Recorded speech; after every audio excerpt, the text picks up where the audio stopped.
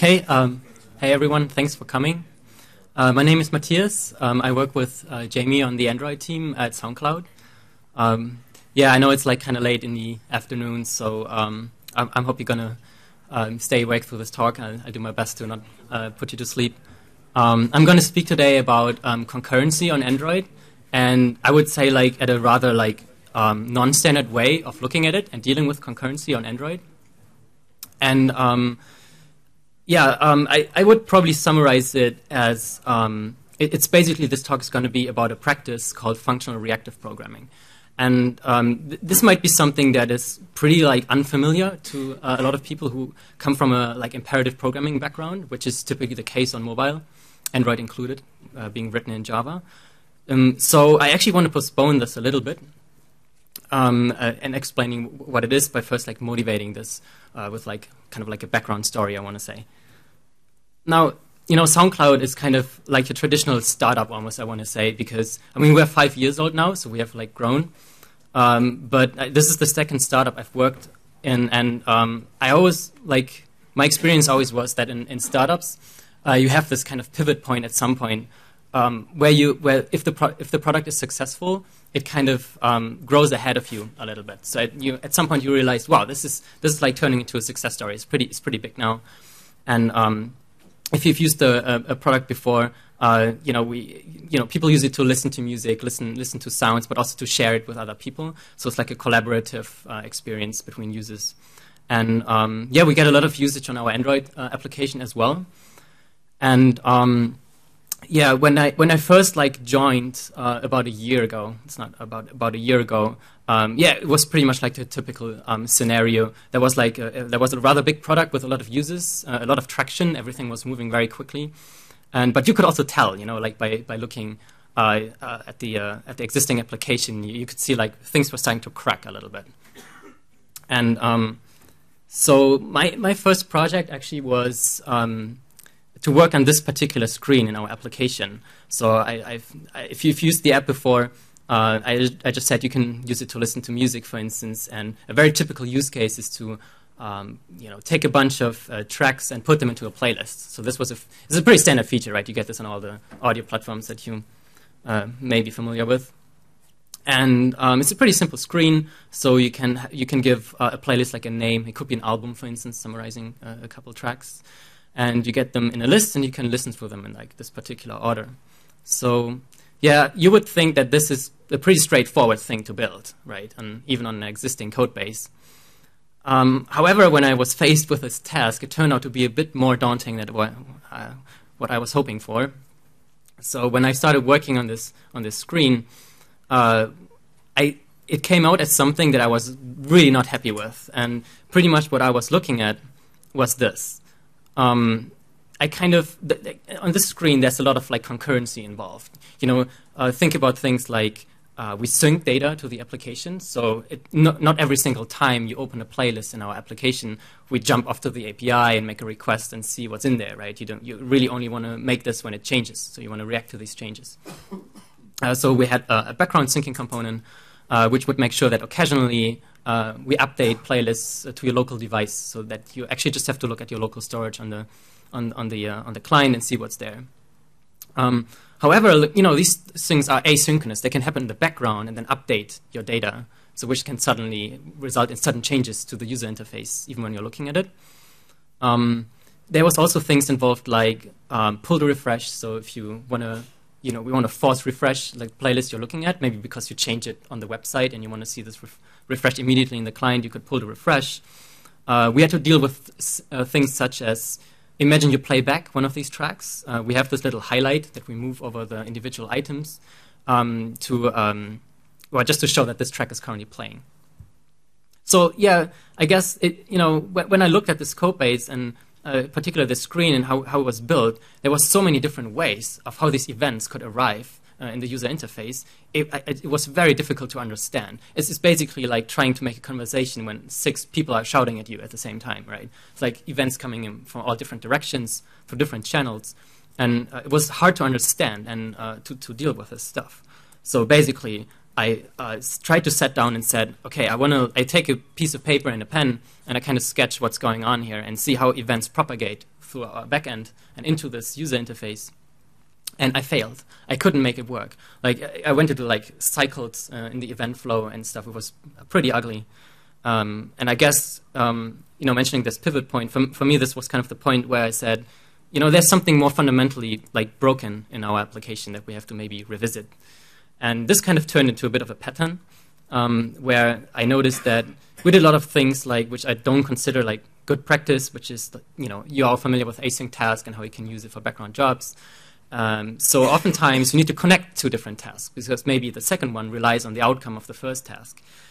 So there's no obvious way really in doing this. So you kind of start nesting them, which is not so nice because then you end up with like callbacks within callbacks within callbacks and stuff. So yeah, the proverbial callback hell that you really try to avoid. Often we would just, we had to like do an API call, maybe just like go to local storage, which is not like super slow, but it's still I/O. So you want to do it on a background thread. And since there was no obvious way in the code base to do this, there was no infrastructure in place to make this easy and simple. People would just just do it like on the main UI thread, which is a terrible practice, or just forget, putting it like in a background object. So this was not nice. Also, we had like tons of custom callbacks that we would use throughout the app to propagate change events basically through the app. So it was pretty fragmented. And so I just thought we can't, we want a stable application, and a stable application requires you to understand what it does first, right? And in order to like not let this proliferate further, I just said, guys, let's just put our heads together and see how we can fix this and find something which really helps us expressing concurrency and event propagation in the application in a much more streamlined way, and not like in 6 different ways. I just want one way to deal with this. Yeah, kind of like having a uniform event model in your application.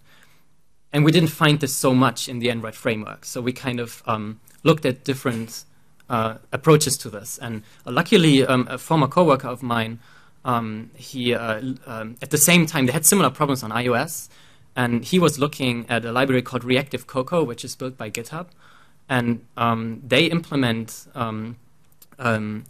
they are an implementation of the Reactive Extensions, which is a library that was first built for Windows Phone on the .NET platform. And when he explained to me how it works, I really liked it immediately. I thought this is the way I want to handle events in our application, because it sounds very, very powerful.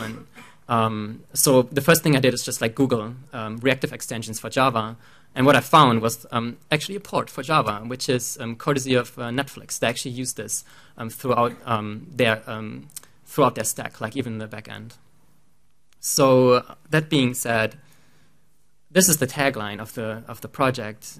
They say RxJava is an implementation of doing functional reactive programming on the Java virtual machine, and including Delhi, by the way. This is not just limited to Hotspot.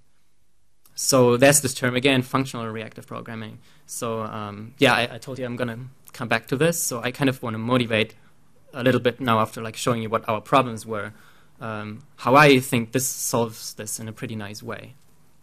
And I have to kind of step back like pretty far for this to do, I think. So, and I have like this super simple application, which I think actually demonstrates the key problem pretty well that you usually have when you write applications that contain a lot of asynchronous operations. So in an imperative programming language, like this is like the most like common way of expressing progress throughout your app, I would say. You start with some kind of value, like x in this case. You assign it to like some initial value, say 1. And then you have a second value which depends on it, right? So y in this case depends on x, so it adds just 1 to it. So, and then the third step, we modify the initial value and assign it to a new value now. Now it's 2. So if I execute this application, the result is going to be 2. And this might seem pretty straightforward if you're like used to imperative programming, but like any mathematician would tell you this application is wrong. Like this code that does not the right thing. And the reason for this is simply, if you look at line 2 again and kind of try to forget like what you're used to with imperative programming, just putting your program, step by step through computations, what you say here is that y is expressed in terms of x. So I want y to always be x plus 1 regardless of what x is. X is a variable, right? But this program doesn't do that. So if I execute it, if x changes, this change is not reflected in the variable y here. So I would have to always make a correction. I would always have to look at x again and then assign y to the now appropriate value. So this is actually not a correct program. And functional reactive programming can solve this problem for you. And we can rewrite it simply using functions, like the most natural way, like that we have in programming since ages, since the 50s. So what we can do instead of like making y like a value at a specific point in time, we can express it using a lazy binding, basically. So which is just a function. It can just be a function. So what we can do, for instance, is we can turn y into a function that now depends on x properly by closing over x. So basically, every single time we look at y, we automatically look at x again and evaluate it to the latest value that it carries. So if I now execute this program, it doesn't matter what x is, like y will always reflect the latest state. So now you probably ask, like, so how does this all fit together? So this is kind of pretty simplified, but I think of it if you start with imperative programming in a way, and you add these dimensions of declarativity and lazy evaluation to it, you kind of automatically arrive at what's reactive programming, basically. In reactive programming, you can implement this in a number of ways, and a very common way is to do this using functional programming paradigms. And so if we add higher order functions to this mix, we kind of get functional reactive programming. So that's kind of the way I like to look at it. Okay, so if you say now, okay, this sounds all like a bit academic, then and what the hell, does this have to do with mobile applications? That's a fair question, and especially if you pull in a new library into a pretty grown application, you have to have a good reason, why you want to do this. You want to throw everything overboard and jump into something completely different. And I think these two facts summarize this pretty well, why this is useful. If you think about building mobile applications or even desktop applications, like anything that responds to user input, these applications are reactive by nature. I mean, you click on a button and you expect something to happen, and usually you expect the state to be reflected back into the user interface. This could be like, changing the toggle state of a button, or it could be showing a progress bar. There's always be, you have to be responsive, right? There should always be something happening in return of this user interaction. And the second part is we are moving away from like just storing data locally, right? Caching is a different thing, but like eventually all the data already is on the web. So you constantly have to jump off the main UI thread and kind of fetch data from some kind of service API. It's just such a common use case. And so just to close the loop here, I just think the current APIs that we get for writing such applications, and that includes Android and iOS as well, they don't cope with this. They don't give us the right tools, basically, to write, to express this in an easy and straightforward way in your application. So what I would like to have, so this is more like a wish list from me as a developer. If I look at like Android, for instance, I want to have APIs which expect asynchronous basically by default. Like this whole thing about being declarative and describing the task rather than executing it now and here. I want this to be reflected in the programming APIs that I use. And Martin Odersky, the founder of the Scala language, he calls this the ask to construct principle, which is a bit as opposed to the tell don't ask principle. So where I have to constantly like tell some collaborator object, do this now, do that now, and give me the return value, and I kind of have to manually put it all together. And what I would also like to have is this continuous flow of change over time. If you look at events, there's never going to be just one tab in your application. There's never going to be just one item returned for your API. It's always like a sequence if you think about it, right? And often these connect to each other. So I want to kind of model events in exactly that way, because that's how like data flows through your app at the end of the day. And the third point is, like maybe even the most important one, is jumping to the API, for instance, making network requests, going to local storage, all the stuff that's expensive usually is also extremely prone to failure, right? If I'm outside on like a not so great data connection, things are definitely going to fail. And I want to have like first-class support in my programming APIs that make it clear how to deal with failure in the application and make it simple to work with. So, if we look at what Android gives us for this right now, I mean, the first thing I already mentioned that comes to mind is async task, and I've been a long time opponent of async task. Basically, ever since being around, I tried to work around it, write my own extensions to it and stuff, but it never felt right. And I think the reason why it doesn't feel right is there's very subtle caveats with it. One being that the concurrency strategies change 3 times or so over the lifetime of Android. It used to be an unbounded thread pool, I think, or a very highly capped thread pool.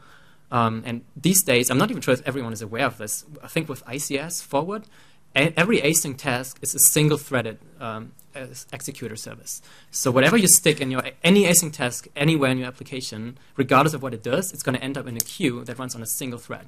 So it runs concurrently to your main user interface, but it runs serially. So let's say you have an API call that blocks for 5 seconds. If you schedule a database operation, which is much faster usually, using async task, it's going to land in the same single-threaded executor. So it's going to wait 5 seconds to execute, which is terrible. Internally, it uses futures and handlers, which are pretty low level. So usually as a developer, I don't really want to care about the low-level stuff. And you might also be familiar with the context problem that in on-post execute and on async task, you want to update the UI usually because you want to say, give feedback to the user that the task finished or whatever.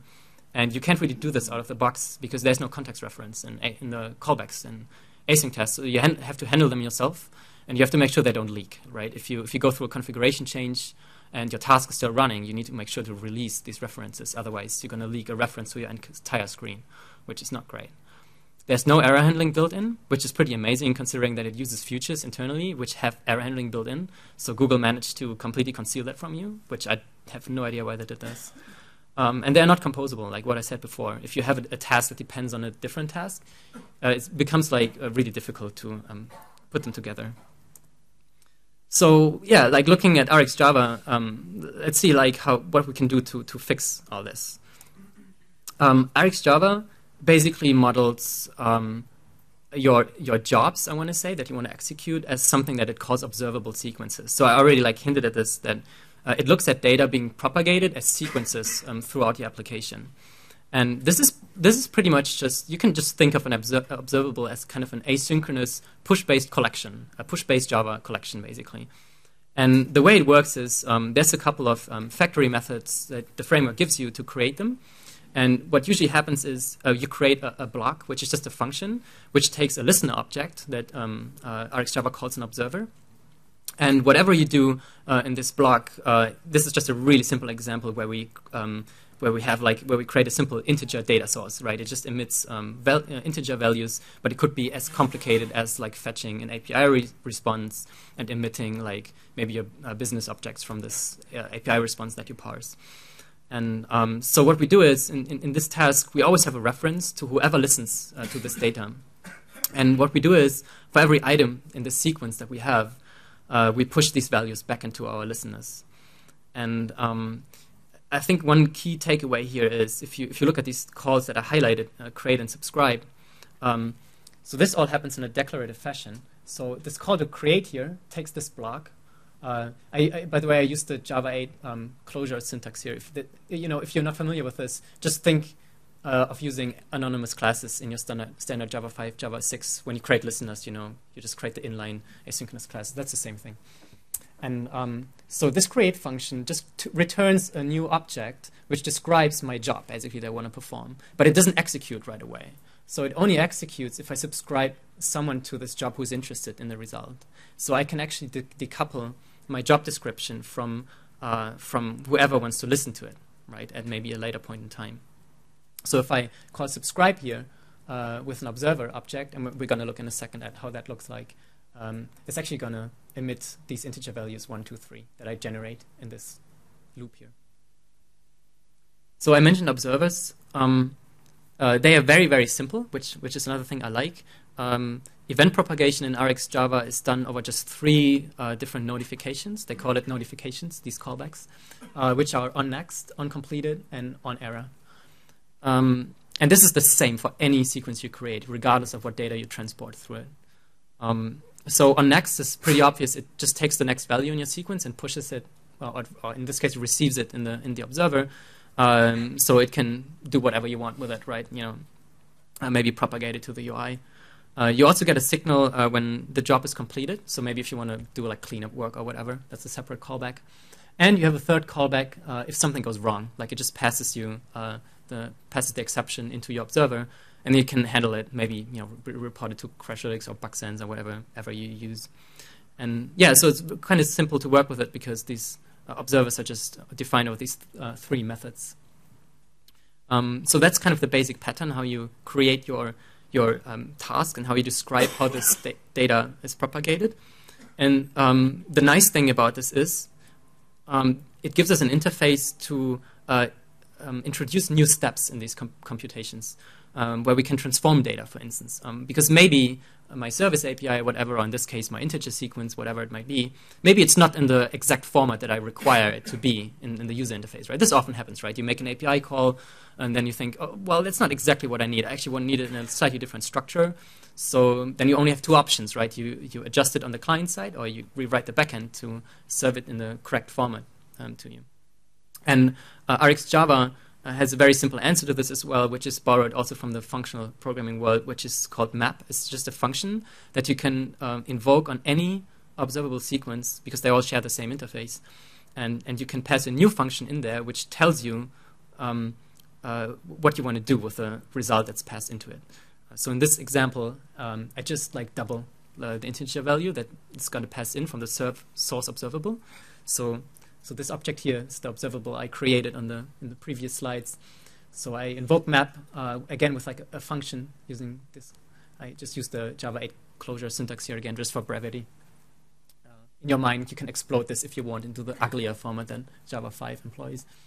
So I double the result, and as the outcome of this, if I subscribe the same observer that we had on the previous slide, it's now going to receive this sequence instead, which is the doubled integer values. So I didn't have to change my observer at all. I didn't have to change my initial sequence at all. I just injected a new function which does this transformation for me, which I can keep out separately. I can unit test it separately, and I can plug it all together into like a new chain, new call chain basically. And of course, I mentioned concurrency before, and if you noticed on the previous slides, there was no concurrency involved at all.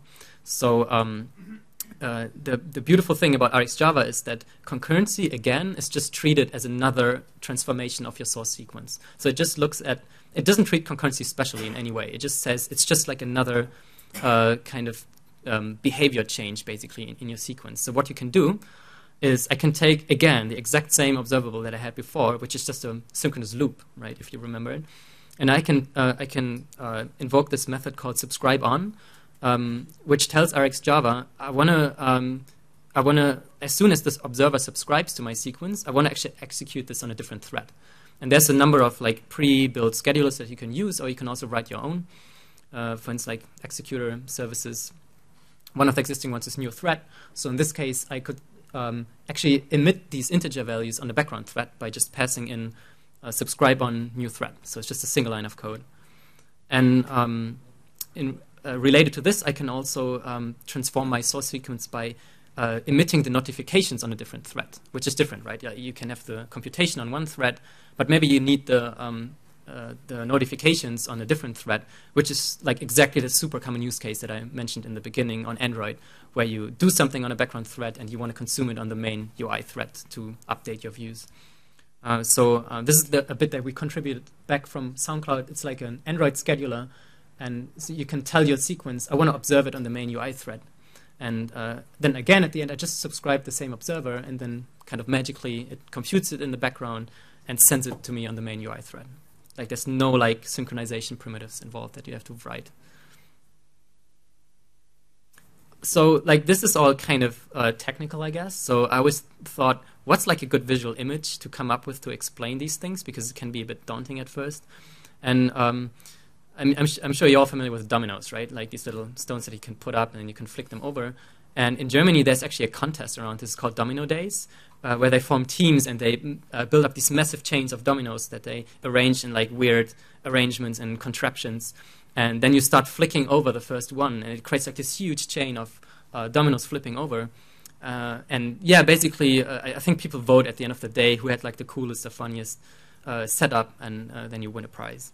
And I kind of look at observables as dominoes. So look at, if you start down here, if you start down here, this is kind of where the chain starts, right? So every domino is kind of a value that we emit through our sequence. So if I call subscribe, this triggers the sequence. And if the first one tips over, like I have all these on next calls in my observer, and they go through here, right? So these are all my on next calls.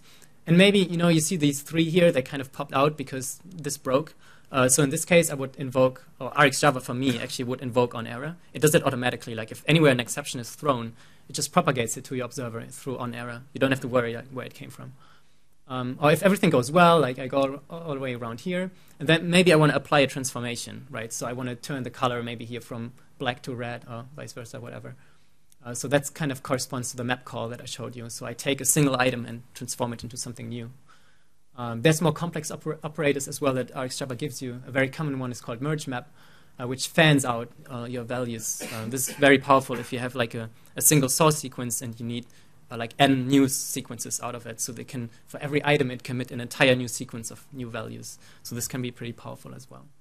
Yeah, and when this is all done, at some point you get this call to uncompleted, and then, yeah, your sequence is done, and you have all the values emitted. So, of course, I want to turn this into something like more practical than just integer sequences as well. So I just thought I'd give you like just a rough idea of how we use it in our application, actually. So going forward, this was kind of mid last year, we decided to do it this way, basically. So for every new piece of functionality we add to our application, we make sure that our UI components, which usually are fragments of views, are extremely dumb. Like they know nothing. They just visualize state, basically. And so, yeah, they just like observe a source sequence, basically. And these source sequences that they observe are, in our case, RxJava observables. And we define them over some T, which in our case is our business object. So it could be like, on SoundCloud we work with track metadata a lot. So or it could be users, that we fetch from the API. So we have observable of users, we have observables of tracks. So all our application logic, like our service calls into our business logic, they return observable sequences. And then we wrote a little bit of glue code as well that we found useful. Like more recently, we actually implemented an event bus on RxJava, which we use especially for if you want to broadcast things. So if you have like a number of observers that are interested in some kind of event, you can publish to a queue, and it uses RxJava to fan out to a number of observers. And this is nice as well if you want to connect like a backend service, for instance, to a UI component.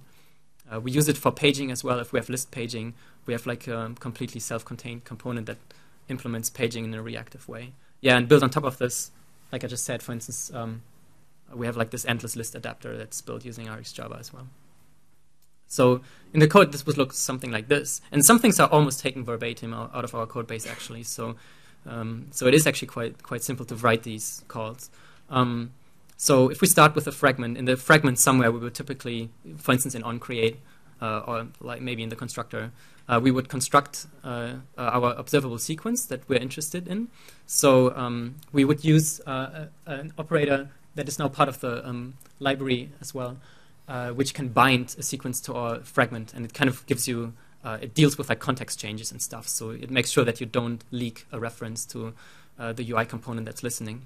And we base this off of the call into our business logic. So this is not an Android service. This would be like a, if we think of a layered architecture, it would more like be a business service, right? So load tracks in this case would return an observable to which we subscribe. And then whenever like data arrives, the fragment reacts to it. So if we look at the service object, then in this load tracks method here, which I did simplify a little bit, but this is roughly how it would look like. I told you, so this returns an observable sequence of tracks, and what it does is it hides all the information from the UI, which the UI really shouldn't be aware of, which is things like, where does this data come from? Like the UI doesn't care if it comes from the API or if it comes from local storage or if it's generated synchronously. It should be, so it's just like we try to practice like information hiding here. And so we construct, for instance, an API request, And we have a HTTP client built on top of RxJava as well, which models API responses in terms of observable sequences as well. And so, yeah, in this case, we just pass on this request that we built and pass it down to the HTTP client. So if we look at this guy, so this guy has, for instance, a method to fetch model objects from our API. So it takes this request that we just created, and it then performs. So this again is like an observable sequence, and what it does is it will actually execute the request and send it to the API, and it will do so automatically on a specified a scheduler, which we use purely for API requests. So we make sure that we never congest on it, because maybe we want to go to local storage so that it's not blocked, you know. And then this is all declarative, right? So this doesn't happen right here. I'm still in the construction phase of constructing my sequence, basically. So so if I have like this like future to be response, I can use merge map, as I showed earlier, and take this response and create a new sequence from it. So in this case, what like a very common case, I'm sure you've all done it before, is you take, for instance, a JSON object, JSON response or XML or whatever you might be using, protobuf, and you convert it into a first-class object in Java, right? That you use like a business object in your code. So we can then map over this response object, apply a transformation, which in this case is just it parses it. Like we use Jackson to just parse it into a model object, and then return this as a new sequence. So it's all in a declarative fashion, and as soon as you subscribe to it, you get these little dominoes that tip over and execute each step as per the rules that you define here. So yeah, if we look at this, I think it's kind of it might be if you're not familiar with this kind of style, it might be difficult to get at first, but it's actually quite beautiful because it's very simple actually. If you think about it, we have just like our entire like event model is just built around 3 notifications. So there can be any number of on-next calls, like 0 or however many, and then there's either one call to onCompleted, which means your sequence terminated successfully. So you can show like some happy face to the user in your application. Or it terminates an on error, so then you can switch your UI into some kind of error state. It's also reusable because since every single step that you define is like a separate function, and since the function in Java 6 is just like a class that implements a function interface, right? I mean, we're still in the Java world. You can actually unit test them separately. And it's great for composition because you can write it once and apply it to different sequences. It's just a whole new way of code reuse that doesn't involve just the typical object-oriented style. And this is a very, very common thing if you worked with functional languages before. That's a super common thing to do in like Scala, for instance, or Haskell. It's actually also, once you get the hang of it, I should say, it's actually quite simple to test because RxJava gives you a couple helpers already to write unit tests where you can have observables that always emit a specific like mock item, for instance, or always terminate an error. So it's actually quite easy to write a test where you say, I want to test that my fragment, whenever the observable fails, I want it to show an error dialog or something. That's actually very simple to do here because in your unit test, you would just swap out your real implementation of the observable sequence with one that always emits an error. And there's already helpers for this in the library that you can use for this. And also, I mean, I'm sure a lot of you use Robolectric, I guess, for testing, which kind of mocks out the entire networking layer for you. And I'm not actually a big fan of this because it kind of encourages you to write integration tests when you should write unit tests. So one thing that's cool about this as well is that since concurrency is parameterized, I simply don't put it on a background thread in a unit test, right? It's just another call like that I do to my observable. So if I make sure that I only actually do this in the production code in the fragment, for instance, then I don't have to worry about it in the unit test. So like you can tell like I'm pretty excited about this stuff and I really, really like it. So you could ask, should we all switch to reactive programming now? And I think the answer is clearly no. It's just that there's downsides to this as well, and you have to kind of make a decision yourself whether it makes sense to you or not. So I think a pretty obvious thing is a lot of people will, be offended by the anonymous class syntax that you have to use a lot because you define your functions in terms of anonymous classes. But then again, you have to do this with listeners a lot as well, right? If you register a listener, like in a view, you always, these are interfaces that you implement, so you often have these inline new something something listener, that creates an anonymous function for you as well. Like, it's kind of the same thing. Also, like one thing also you will notice during debugging is you can get a pretty deep call stacks. So since you have all these transformations, you can have like tons of on-next calls being nested. So something to keep an eye on. And it will also definitely create more objects for you. And since you use a lot of anonymous classes, you will have more classes in your code. So so you should keep an eye on GC activity. On the bright side, however, like we have had this in production since like summer last year or so, and yeah, I don't know, especially in terms of performance, like we haven't found like a major roadblock in this, so I'm actually pretty confident that this is good enough for production. I think one of the major points, though, is even if you can live with all these things, is maybe the learning curve, and I think this is kind of a decision that you have to make on a team or like company basis, even because. For us, it makes a lot of sense because on iOS we use a different library, but it uses exactly the same patterns, and so we can have knowledge exchange between the teams around these patterns as well, right? So like we actually benefit from using this across the company, and also in the backend software that we build. We use different libraries as well. Like we're building our own mobile service API now, and it's based on the Twitter stack, what they use, and it's based on Scala and Finagle. And Finagle is actually very, very similar to RxJava.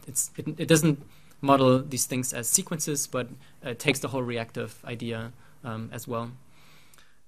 That being said, by the way, this is definitely something that is going to come in some way, shape, or form, because just 2 weeks ago, Spotify released their own reactive framework called Trickle. So if you want to have a look at this, and I noticed that Parse, they were acquired by Facebook. They have a framework called Bulls, and they built their stuff on Bulls, and I looked at it, and it's very similar. It's like they all use the same ideas underlying these things.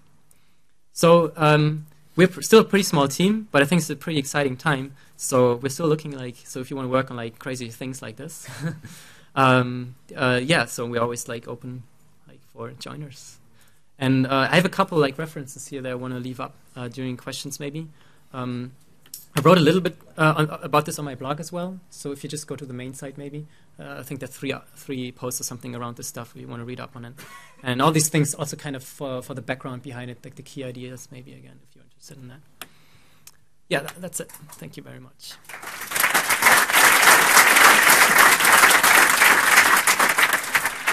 Yeah, and I think we have like 5 minutes for questions.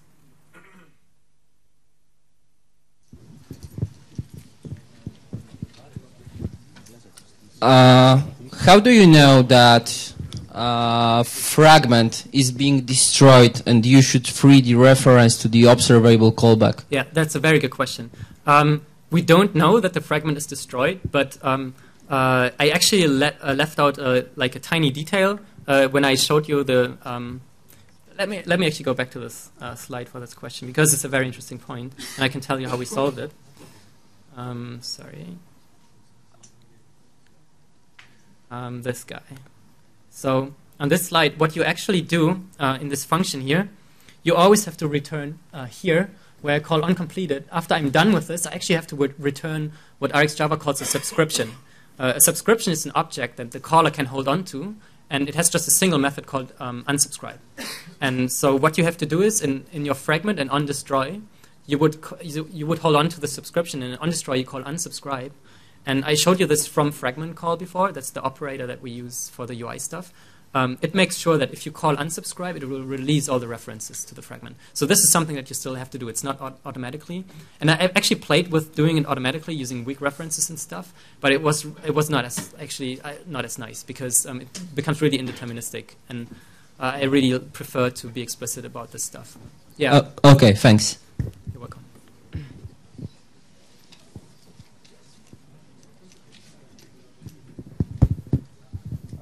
Two questions. The first one, if we can model a state machine with RxJava, and how is it easy to do it? And the second is the relationship between the fragments and the activity life cycles, in particular with the instant state saving. Okay, so the first one, whether it's easy to create a state machine, I think of observable sequences more as like data pipelines. So I think of it more like an assembly line where you put like data through and transform it bit by bit. So in that sense, it's actually the opposite of a state machine because it actually tries to remove state, right? Because it only ever looks like at what do I have in a single step and how do I get to the next step, right? So if you want to, I don't know, like maybe if you're interested, I mean, if you only had like a final outcome state, yeah, I don't know, maybe it's an interesting idea. I haven't really thought about it too much, but maybe something to explore. I think it doesn't like lend itself naturally to state machines, but it could be possible. Actually, I saw a post by Jake Wharton, like they kind of went in a similar direction on the mailing list. Maybe have a look at this because he tried to use RxJava for some kind of data processing, which I presume involved like states that he had to transform, so that you get like a pipeline out of it, basically. Yeah. Sorry, what was the second question?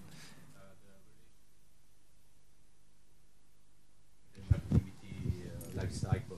Right. Okay. Yeah. So which relationship does the sequence have with the activity life cycle? So that really depends on the case. So there's like no generic answer to this. But I think a very common case is that you're not interested in the sequence anymore if your fragment disappears, right? Because usually, let's say I show a search result on a screen, right? Then if the user backs out of the screen, there's no reason really why I should continue to keep this in memory, except maybe for caching reasons. So usually we bind them to the fragment or activity lifecycle. So that kind of ties in with your question before. So if you go through an activity on destroy, or if you go through a fragment on destroy, we unsubscribe. And there's a second part to this question, I think, which is around instance state. Because, and this is very important if you go through a configuration change, right? Because then the user is actually still interested in the screen, obviously, right? But you do go through on destroy. And RxJava actually helps you here by having a bunch of operators that are part of the standard library, which can cache values for you and replay them. So if I go through a configuration change and I resubscribe to a sequence which I transformed using the replay operator, it will pick up any new elements that are still coming in and just forward them. But all the items that had already been emitted are just replayed on the observer, which is great because then, you don't need to keep state in the fragment. You just get emitted again what was already in the sequence. How long did it take to implement RxJava in the SoundCloud application? That's still an ongoing thing. So we're kind of gradually introducing it. So we didn't like, we really like, this is a general thing we do. We don't just like throw everything out of the window and like start from scratch because that is dangerous as well. So the way we started is by what we call feature greenfielding. So whenever we build something new, like a new piece of functionality, we build it in the way, and if we're not happy with the existing infrastructure that would support this, we build it in exactly the same way we think it should work, and build it like as part of the code base, but whatever doesn't exist yet, we just write it from scratch to support this. And then we keep doing this, and when we add new features, so to grow it like organically in a way. So this is how we introduced Rx, and it's working. I mean, it's like a slow process, obviously, and it's a big app, but yeah, we're totally getting there. Like it's been, I think, 9 or 10 months now, and yeah, we have a lot of functionality based on Rx already in the application.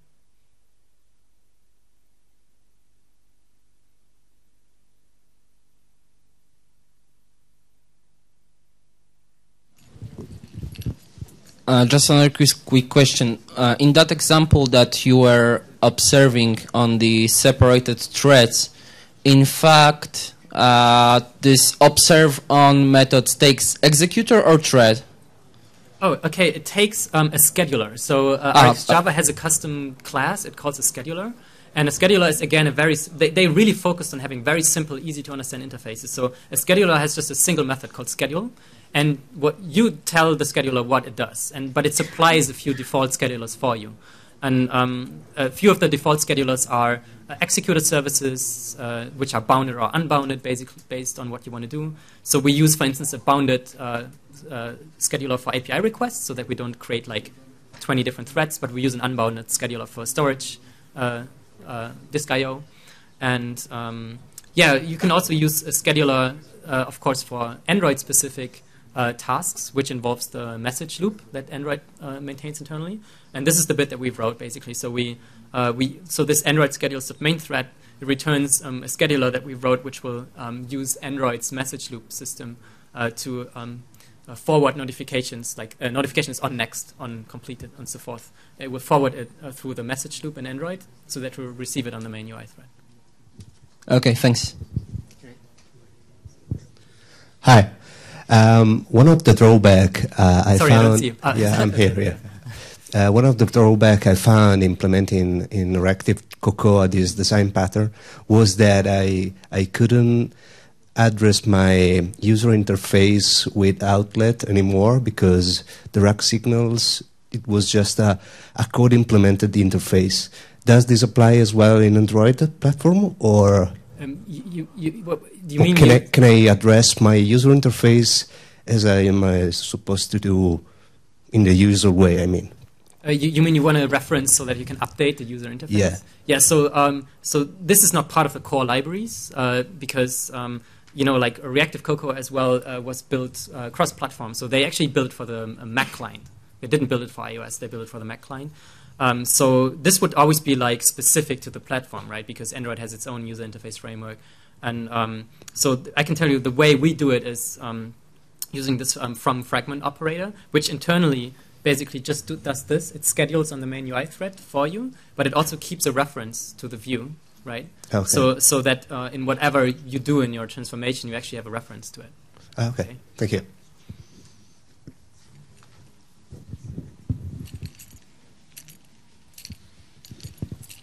Okay. Okay, thank you very much.